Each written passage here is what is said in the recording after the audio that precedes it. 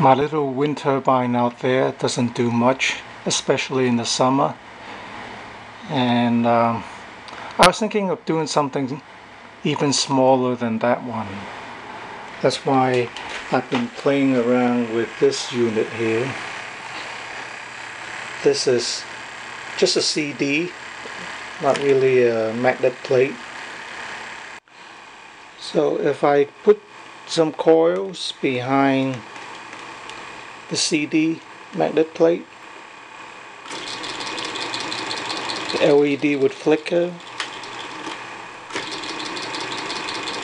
So what I really want to do is maybe mount some smaller coils,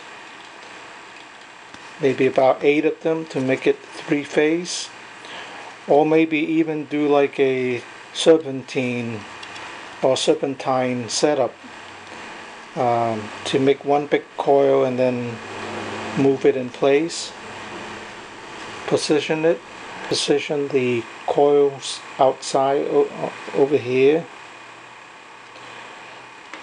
The trick is, of course, to do this securely and bring it up as close as possible to the magnets without rubbing against it. Of course, I can add more magnets. I plan to have 2 more over here. You don't really want to overdo this. You can add thicker magnets, add another set here to make it thicker, but then if you do too much, then your wind turbine may not turn so well because it'll be a little too heavy.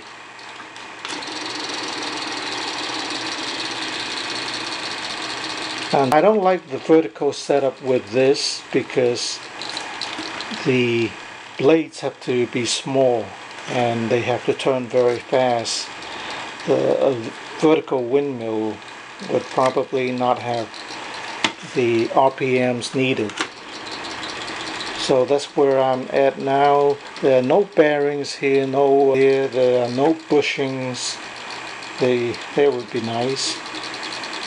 This is just a little toy helicopter blade, and this is hollow. So what I did, I just put a chopstick inside to reinforce it. Of course, this is meant to be a toy, so that's why it's so toy-like. But if you can't do something big, do something small. Okay, any suggestions would be great.